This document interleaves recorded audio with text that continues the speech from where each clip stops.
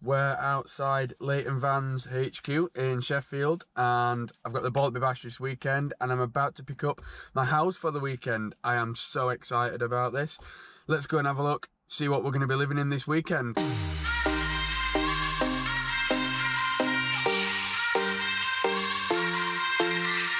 Won't you sing out your frustration? Just say a word.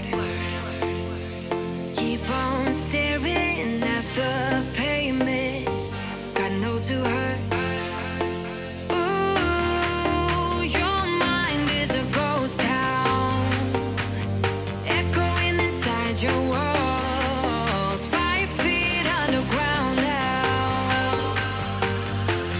Nothing's gonna save us from our doubts. Nothing's gonna make us spell it out. I don't wanna be the one who said, oh, I told you. We've just arrived. It's about 8:30 in the morning. Gonna pitch the tent and then have some food. Everyone's all pitched up and ready to go. We're on his way for his number board. You can see bikes all over the place, so try not to get run over. It's quite chilly, not that great weather-wise, but at least it's dry. Camper's all pitched up. I'll show you a bit more of that as well when we get in there. So let's go and get his number board and crack on. So,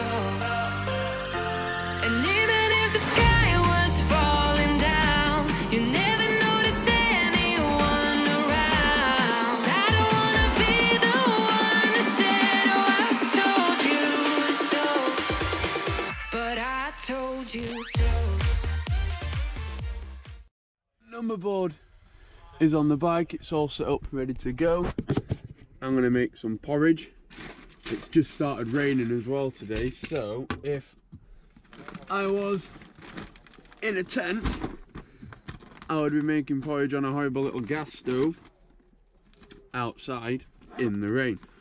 Now, I'm not, thanks to Leighton Vans, so I'm making porridge inside in an awesome camper van with the stove. I have everything I need. Porridge is cooked, Nutella's going in, I've got everything in the fridge.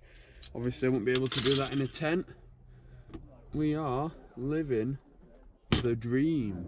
So we've got this table as well, that slides out like that. Perfect. To get it level, you've got this little button here which slides that out. Get that out of the way. There we go. Time for breakfast. So I'm going to get changed. One good thing about having a camper van is these. You can slide them down so the two gentlemen parked next to me can't see my bits and pieces. Don't want that. And there's one at the front. The windows, they slide down and black out. And then obviously there's one here as well. That comes down. And the window at the back, that's got a slider on it. There's no one really behind us, so I'm not going to put that one down. So yeah, you can shut it all out nice and dark for when you're sleeping, and no one can see your adult parts, which is always a good thing. No one wants to see adult parts. So it is, we've just eaten some porridge in a very, very nice comfy place, this little van. We're just about to go out for a practice lap, so let's go and see what the course is like. The first climb of the day. We're on a bit of a tarmac path. I'm just following these guys. I hope they know where they're going. 3 miles in.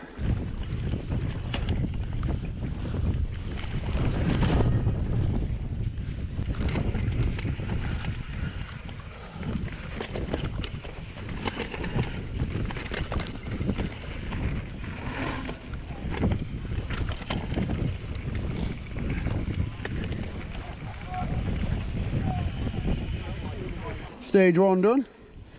Nice and long, nice and flowy. All natural, quite fast. Enjoyed that.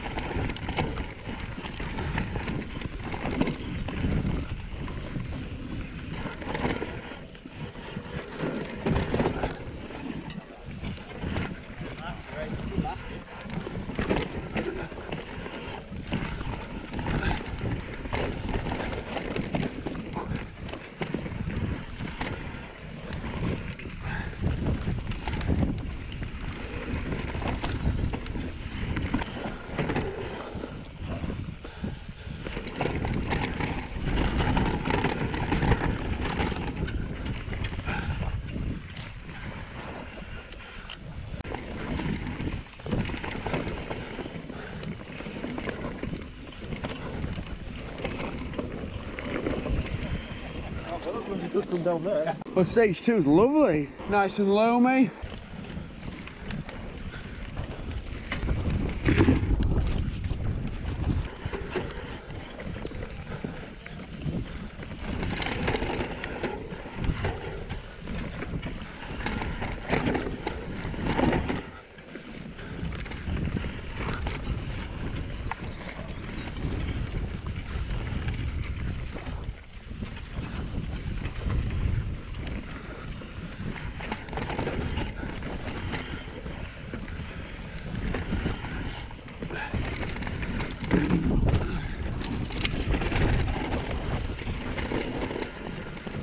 Oops.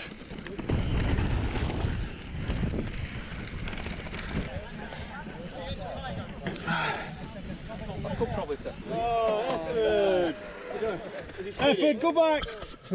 So we're just on the way up. Stage number 4. This is the last stage on practice. Stage 5 is blind, so we'll see what that's like tomorrow. Stage number 4. Let's see what you've got for us.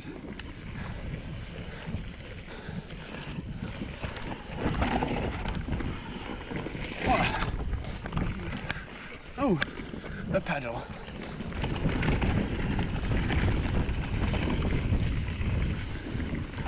Nice wide open section.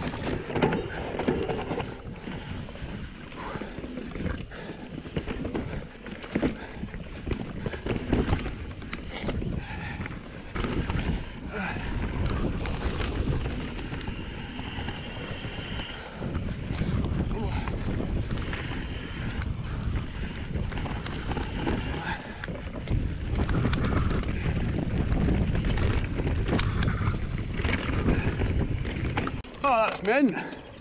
That's awesome. Practice done. There are 5 stages, but stage 5 everyone has to ride blind. So now we're going back to the village. So how is the course then? Well, it's riding unbelievably well. It's very loamy, nice switchbacks, a few little man-made jumps and some really greasy corners, making it a real laugh to ride. Exactly what I like to ride, exactly what I like to see in an enduro race, and it's a little bit like what I ride at home in Warncliffe. So yeah, it's mint. I'm loving it. Buzzing.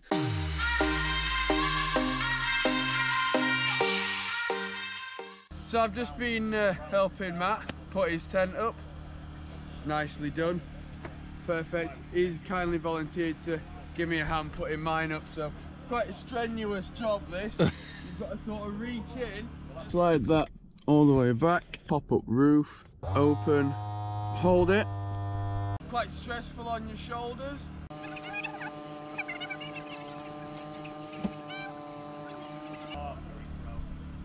There we go. Obviously it's a 2-man job.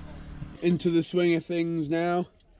Got a bit of Lloyd Grossman on the stove, cooking away. Matt is currently working on his bike, so both his brakes work tomorrow. Also, it can do that if it rains under the awning. Well, his bike can. He's too tall to fit under the awning, but his bike can be dry in the awning if it rains. And yeah, we're just cracking on. We've been up, we had a couple of beers and enjoying the festival. That's going down quite well. There's people jumping over each other on a little ramp, so we're going to go and wait for them to get a bit more drunk and check it out again. And music starts at 7, so just going to have a bit of food. And Won't you sing out your frustration? Just say a word. Keep on staring at the pain. it's all kicking off now. We've got people trying to jump over the mates. We've got kids sending it over that little ramp over there.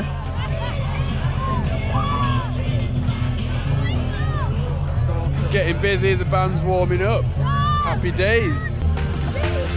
Nothing's gonna save us from our doubts. Nothing's gonna make us spell it out. I don't wanna be the one. Good morning, it's 6:15 and just had a really nice sleep.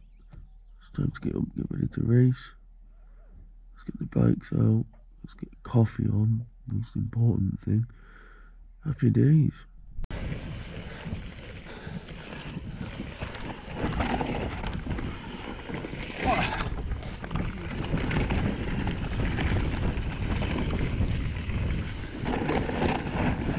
Dusty.